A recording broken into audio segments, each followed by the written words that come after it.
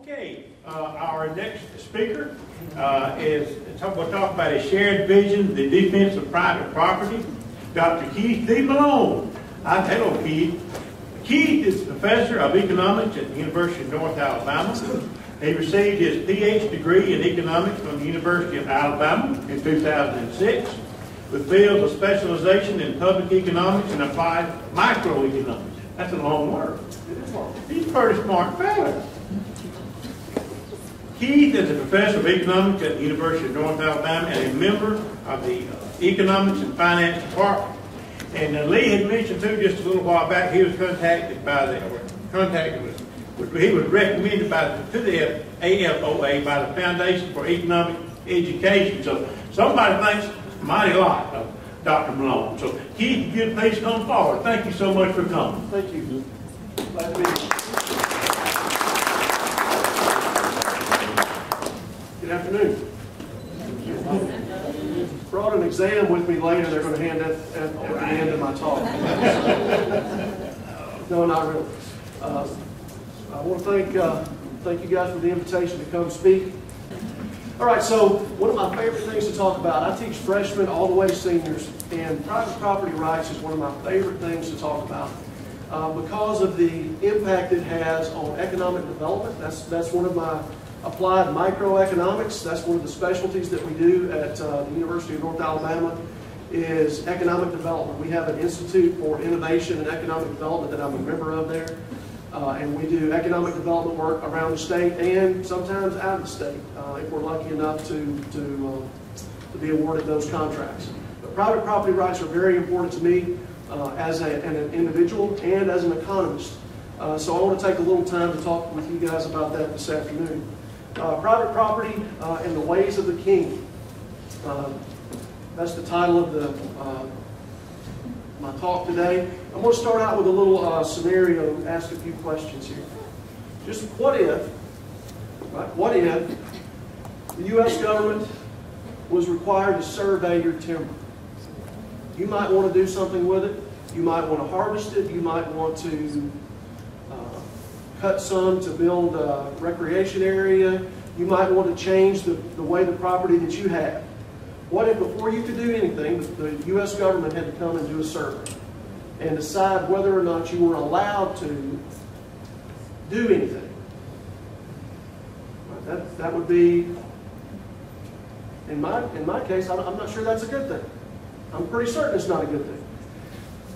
The survey decides what you can and cannot do with certain trees, and at the end of the day, the U.S. government owns certain trees that they choose. They have a certain setup. If a tree meets certain specifications, that belongs to them, and you've lost that. They don't pay you for it. It belongs to them. You think, this is the United States. That can't happen.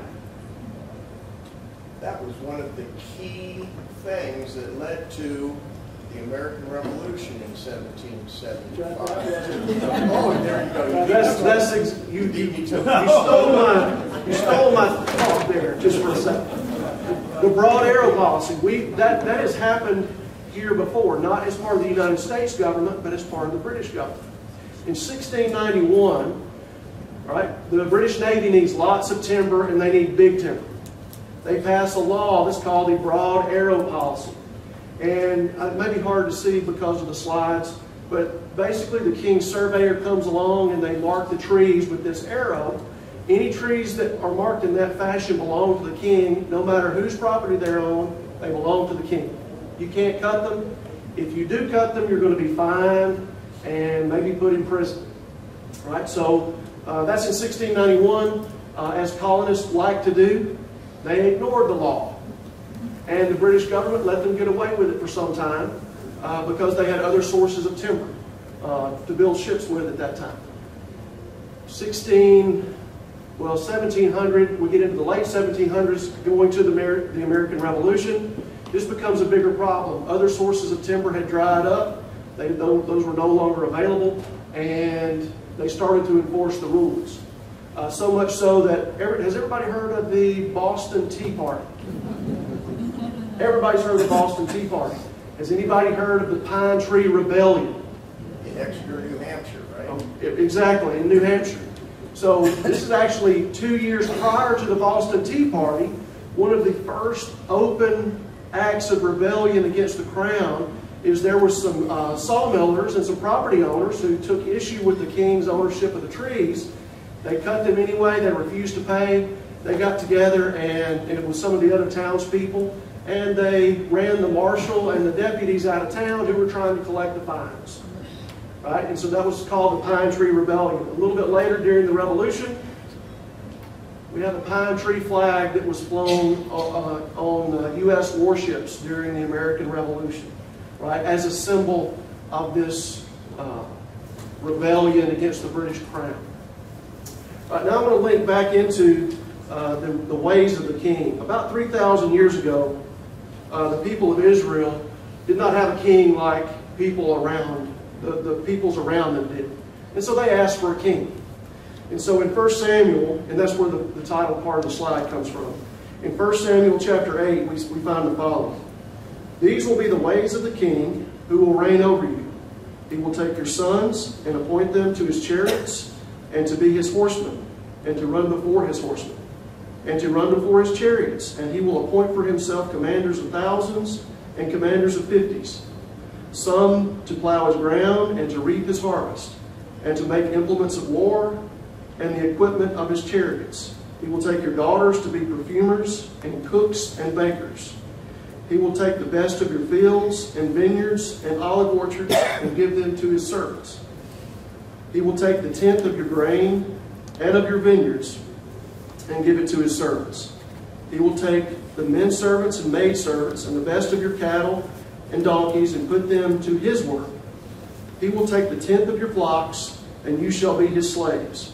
And in that day you will cry out because of your king, whom you have chosen. But the Lord will not answer you in that day. And that's 1 Samuel chapter 8, verses 11 through 18.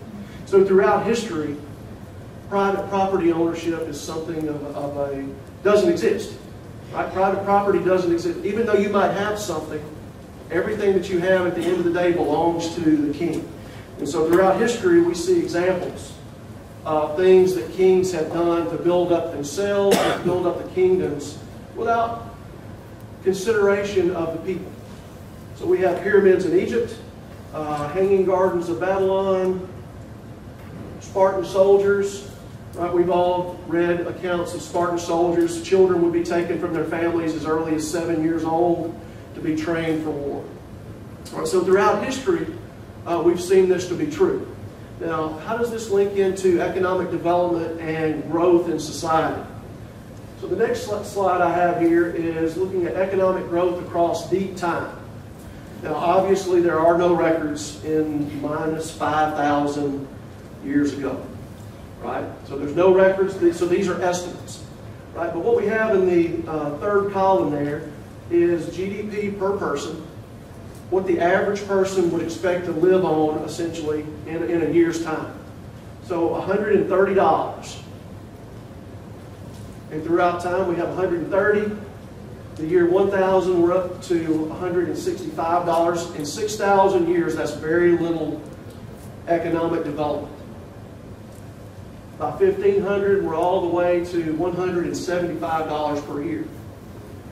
Then as we get to 1800, $250. Well, now we're back to something interesting that had happened between 1500 and 1800. 1776, the colonies declare their independence from Great Britain, and they develop a constitution that seeks to protect freedom of people to do as they see fit. So it's the institution really of property rights for the individual at the first time in history. Right? And then we see after 1800, we go from $250 to 2000 is $8,175. So there's a significant amount of growth. For all the growth that did not occur between negative 5,000 and the year 1500, we've had significant economic growth in the last 500 years. This is, one of these days I need to update this table to 2017. This is in a book that I pulled this out of that was published in about 2001 or 2002. So it's going to be higher than $8,000 today. But the important point we see here is that the change in property ownership, if you had your property today, your house, the government could come in and take it. What incentive do you have to make things better if there's some possibility that that's going to be stolen away from you by some government or king at some later time? There is no incentive. In economics, everything we talk about is based on incentives. When people have the incentive to create things, they create. When they have the incentive to not create things, they don't. And we see this throughout history. Up until the American Revolution, there's very little change in economic development. And then we can compare that with all the things that have happened since the American Revolution. All the inventions that have been made. I've got some slides I'll show a little bit later, a few inventors that I put in here. We all have studied history. We know about the shot heard around the world. As this Constitution is being developed, and as I've got a picture of George Washington here as well at the one of these surrender ceremonies. Right after this time, the Constitution is being developed. There's a famous economist who is British, by the way, named Adam Smith. We consider him to be the father of modern economics. 1776 is an important year in the United States because of the Declaration of Independence. 1776 is also important in the economics field because that was the year that Adam Smith published a book that he called The Wealth of Nations. Right, a book that you may have heard of before. If not, it's about 2 volumes thick. It takes forever to read. I haven't read all of it myself. I've read a good portion of it, but not the whole thing. Right?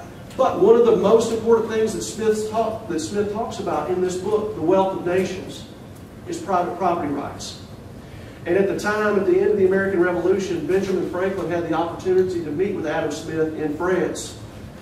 And the conclusion of Adam Smith was that based on what the colonies were trying to do with their constitution, with limiting the government and focusing on individual rights, and specifically property rights, that the United States had the potential to become the largest economy in the history of the world. Right, and that was Adam Smith's prediction in 1780, I've forgotten the year. Right? 1780 something, Benjamin Franklin meets with Adam Smith, and we see today what's happened. The United States did in fact create the largest economy the world has ever seen, and the most amount of wealth that the world has ever seen. So this was very important change in the period of history so that we could get to this property rights. So I went back and pulled up some, property rights have 3 basic components. And I thought we would talk a little bit about those and then how these components are keys to economic success. The right to exclusive use of property. If you own the property, you decide what you do with it.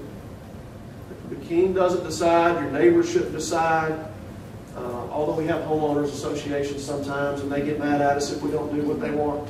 I don't live, my neighborhood doesn't have a homeowners association. And I picked that on purpose because I didn't want the homeowners people telling me what to do. I'm okay with the neighbors doing what they want. Legal protection against invasion from other individuals who seek to use or abuse the property without the owner's permission. And this is one of the things that the founders of the Constitution, the writers of the Constitution wanted to do. Right? They wanted to limit the government to specific roles. One of the roles that the government had was the enforcer of the law. So when we have laws set in place, we want the government to be kind of an umpire to enforce the rules of the game, so to speak. Right? And then when we decide we want to transfer the property, sell the property, mortgage the property, do anything we want to, we alone have that right because we can do that. Now, these 3 things give us some keys to economic success. Private owners can gain by using resources in a way that are beneficial to others. Right? You can use the resources for yourself, or you can employ those to operate a business, or you can do whatever you want. Right? If they're beneficial to others, then we might earn profits. Some people, I teach in the College of Business, profits are okay for us to talk about there. Right? Some people outside of the College of Business don't like profits a whole lot, but profits are okay to us. Right? So if we ignore what other people want, then who bears the cost? We do. The property owner does. You know, if a business downtown is behaving in a way that we choose, that society doesn't like, they're doing things, let's say that, I think Yeti Coolers has been in the news recently because of their stance on some certain situations. I think with gun control maybe. There's a lot of people that are very upset with that company because of their stance, and they're not going to buy their coolers anymore, right? Yeti decided that they wanted to make a stand. Other people have the right to do what they want to do. Right? They can either support what Yeti's doing or not. And then Yeti bears the burden of their decision at the end of the day. Number two, private owners have a strong incentive to care for and properly manage what they own. There's a lot of talk about conservation and proper use of resources. The World Bank has a report on sustainable forest management that I found when I was preparing for the discussion today. One of the things that private property owners do, they have an incentive to take care of what they own. Because at the end of the day, at some point in the future, they may decide to sell it. Or for whatever, they want to use it for recreation for their children or for the community or for whatever they want. If that property is not cared for, can it be used? It can't be used, right?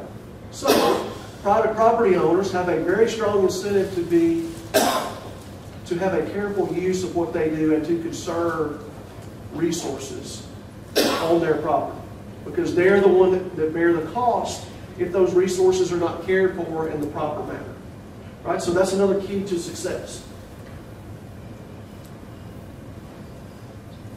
Also, that bleeds into number three. Private owners have an incentive to conserve for the future. So not only is that conservation good for today, it's also important to conserve for the future, for future generations. Right? We can do those things as property owners. And then finally here, private owners have an incentive to lower the chance that their property will cause damage to the property of others. And that gets us back a little bit into the government as having the role of an umpire. If our property harms someone else, then we would be legally responsible for that. So we have an incentive, right, through the law to maintain proper conditions on our property so that we're not sued later if somebody would be injured. Right? We've done all that we can. All of these keys, none of these keys to economic development existed prior to the American Revolution. So we have this great experiment that is continuing today that we're all here to talk about. Here's where I put the inventors. Of course, Eli Whitney, Morse, and Thomas Edison. You know, those are just three examples that I found fairly quickly. We could talk about others. Modern day, we would say AT&T probably. Half the people in here have an Apple device of some kind or another. So Steve Jobs is a very important inventor. How did he do the things that he did? He was able to develop. He had the rights to sell his inventions, something that had never existed before. When you invented something in the past, it belonged to the king. You got no benefit from spending your own resources. And when you spent your own resources and the results were stolen from you, how many people invented things? Some inventions were done, but not very many. Not very many. How about poorly defined property rights? I've got a couple of examples here. In some instances, people will argue that the government is the only way to properly conserve, whether it be timber property or wetlands or rhinos in Africa or whatever that might be. Private property owners, based on these keys of the owners being able to conserve their own resources, in many cases, private property owners do a better job of, I would say in many cases, My specialty is government government economics. I would say the government never does a better job than private property owners. That's my opinion for all the study and research that I've done. If we want to do true conservation, it's going to come from private citizens owning property. I put a picture of a rhino up for an example in South Africa. It's illegal to hunt rhinos because they're on the endangered species list. In Namibia, right, so the government controls everything in South Africa. When they passed a law in 1999 that made the trading of horns illegal, the year before the law was passed, there were 82 illegal killings of rhinos in South Africa. Then the law was passed, there was almost 2,000 in 1 year's time. Because the government was supposed to be in control. Now, can the government be out there everywhere all the time? You know, just about today, they're getting there. Right? But in Namibia, instead of the government protecting the rhinos, you can own rhinos. You can purchase a rhino that lives close to the place where you live. And then who's in charge of monitoring to make sure that rhino is doing well? You are. You've made an investment into the rhino. Do you go out and check on it? Make sure it has plenty of food to eat? That's what they see happening. The rhino populations in Namibia are growing. Whereas in South Africa, at least in the early parts of the 2000s, those were declining. Now, South Africa, since 2000, they have relaxed their rules somewhat and allowed private ownership of rhinos in South Africa as well. And oddly enough, what's happening in South Africa? Rhino population is growing in South Africa just as it did in Namibia because of the same reason, because these private property owners have an incentive to care for the property that they own. When property rights are not well defined, we have things like happened in South Africa. We call it the tragedy of the commons problem. Right? Who takes care of the rhino that nobody owns? Well, somebody else will take care of it. I'm busy today. Well, I'm still busy next week, and somebody else is going to take care of it. Right? Berry College tried purchasing bikes for their students to use while on campus. Right? Public transportation provided by the Student Government Association at Berry College. Again, I'm not sure how well this picture shows up in this room, but this bike is destroyed. The wheels are bent, the chain is broken, the whole picture of the seat is not even there. And this all happened, all the bikes that they bought at Berry College within 1 month were completely destroyed. Now, they still have a bike program at Berry College, but they had to alter the way the program was run because the property rights were poorly defined and nobody really cared what happened to them. So what happened? They were all destroyed. They altered the property rights and made those things definable, and because they were definable, now they have a successful public transportation for students where they can ride bicycles across campus. So even small changes in property rights make a big difference. I'm going to do it on time. It's time now. Okay. Sorry, I wasn't watching the cues. Thank you, Dr. Malone. We appreciate it.